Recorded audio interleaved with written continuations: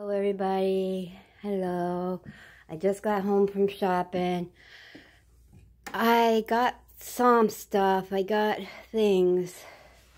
Did a pretty good job of shopping. Now, Dollar Tree, they got lots of stuff that I had to get. The biggest find for me today, biggest find, I'll tell you after. But I'm Price Chopper. There, like vegetables and like stuff and shelves were kind of getting bare. There were meats and stuff was hard to pick. Hard to pick. I should have did my shopping more at Walmart because they had lots of meats, but I don't really buy their meats that much because of prices. But it was stressful going out there around all these people. You know, everybody watching everybody shopping. Hope I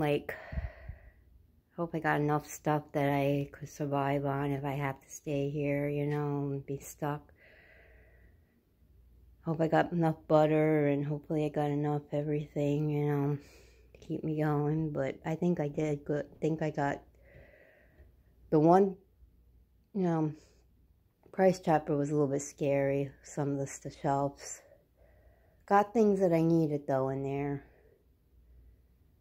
I'll show my Dollar Tree haul to you guys.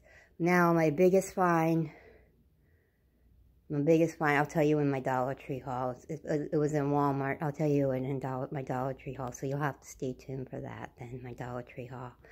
But there's a little bit of Dollar Tree in the store just to show you how it looked in there when I went there. I tried to do Price Chopper, but there was music and I didn't want to have to get a violation, so I couldn't show the shelves.